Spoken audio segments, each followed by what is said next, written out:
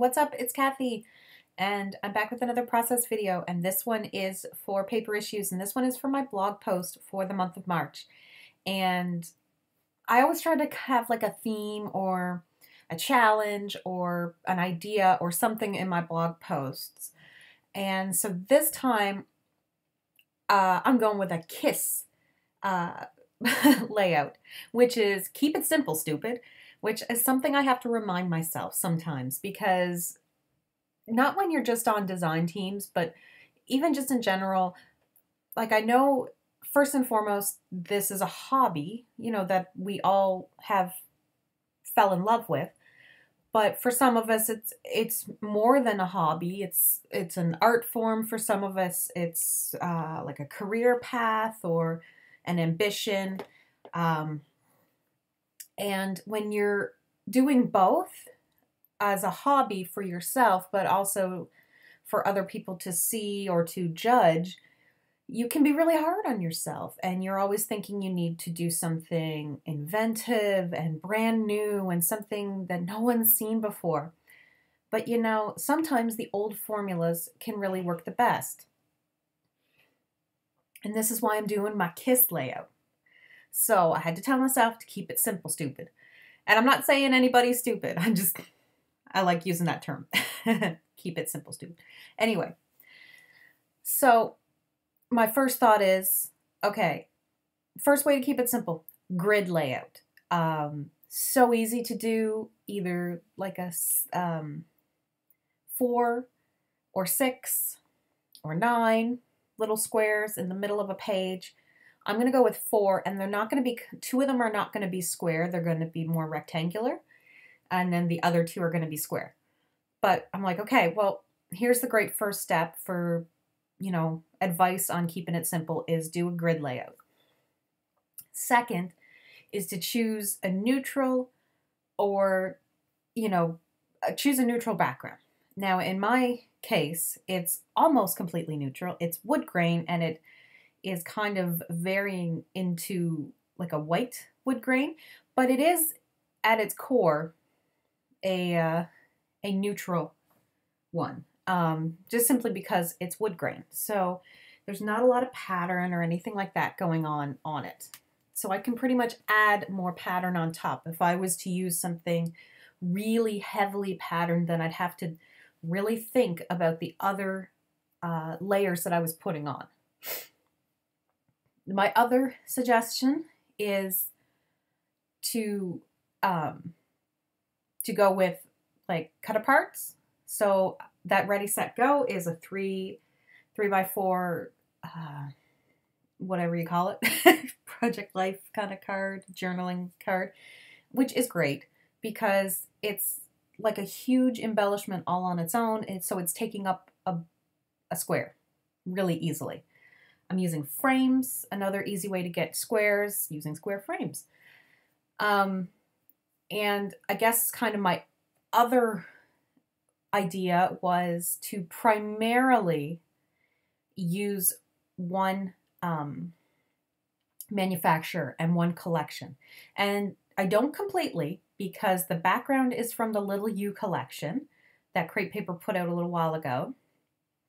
And a few of the papers are from, some of the papers I used for layering are from the Go Now Go collection from Chamel. And that striped paper was just one that was kicking around, that black and white striped paper. I think it may have been an older pink paisley paper.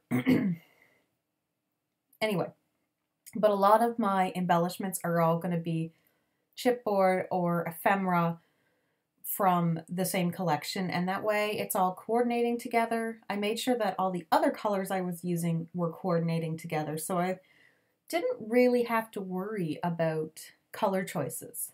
I'm just kind of figuring out how I want to lay it out. I know that if I have like some chipboard down below, that I want some chipboard up top, like I want dimension in all parts of it, just to keep it kind of visually appealing.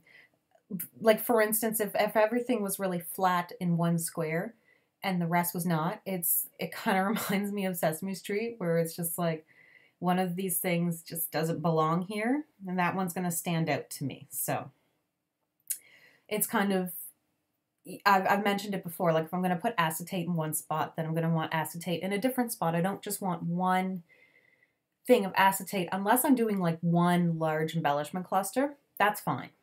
In that sense, that can work. But if I'm going to be doing two different squares kind of decorated and embellished, then I kind of want it to be similar.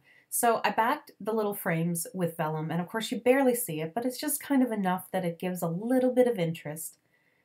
I just really want to use that dinosaur. Nothing in the picture has anything to do with dinosaurs, but I just really want to use that dinosaur because I just love him. So I do end up putting him there. And I love that tag that says best kid. Like, this picture is one of those everyday shot pictures that doesn't necessarily have a background or story to it. It's just a picture that I took that I was actually really, really happy about. And for the longest time, I did not want to scrap it because I just did not know what to do with it. And so I guess that was kind of my other challenge to myself, was to grab one of those pictures that I've got kicking around. And when I say kicking around, I mean on my computer, that I have not scrapped yet, but that I adore. So I'm challenging myself. And of course, you know, some of the reason is I don't feel I can do the picture justice. In some cases, I'm worried the layout won't be good enough, that kind of thing.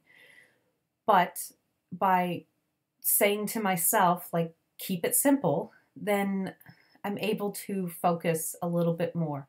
My ideas are not all over the place, and I kind of know where I'm starting, and that really helps. So since there's sayings and stuff down below, I want some sayings up top, just like a piece of something. And I like that hey buddy, the hammer's chipboard, so that helps bring in the chipboard. I'm just kind of, I don't want to cover up the dinosaur's feet too much. But yeah, I'm gonna grab some of the stickers, and I had to stop. I didn't stop filming, but I had to cut out the part where I stopped and went on my computer to find out how old my son was when this picture was taken. Because originally I was going to put a piece of ephemera that said 5, and then I'm like, I don't think he was 5 when this was taken. I love doing stuff like that little trick there, and it's so subtle, and no one really cares, but there was a sticker that was the exact same size, and it was the exact same as that piece of acetate. It just had the roar in silver. And I was like, I'm just going to fit it perfectly on top.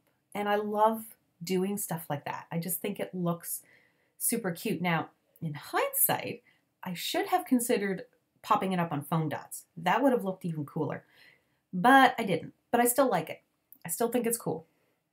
It just adds something. And again, there's silver up top now because the roar is silver, so I bring down a silver arrow just to kind of give that symmetry.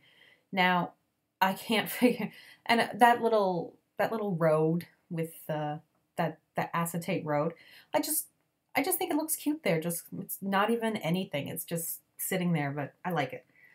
Now I'm debating, like, what is the title going to be? Is there going to be a title? I mean, there's already a lot going on with phrases and stuff. So this is like an old crepe paper. I think it was called like So Rad, or I don't know what it was called. I can kind of read it there, but not.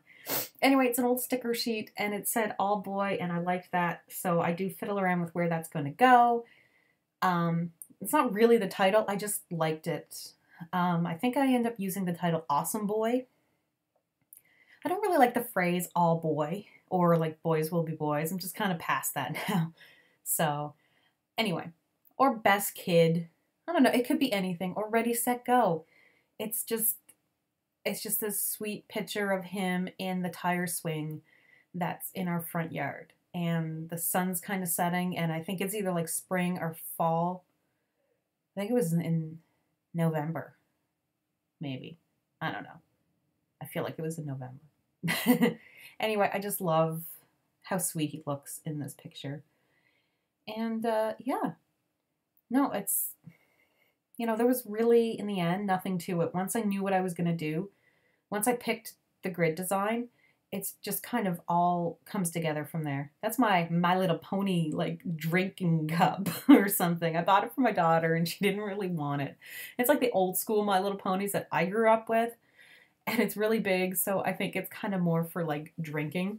I don't know. And I bought one that was like an old school Ninja Turtle one that my husband kind of uses. Not that we really drink very often. Anyway, finish it up. I'm using my good old black paint mixed with water to get some nice big matte drops. And I'm going crazy with the drops. I want a nice messy background for this because it just, you know, it's boys, it's dirty.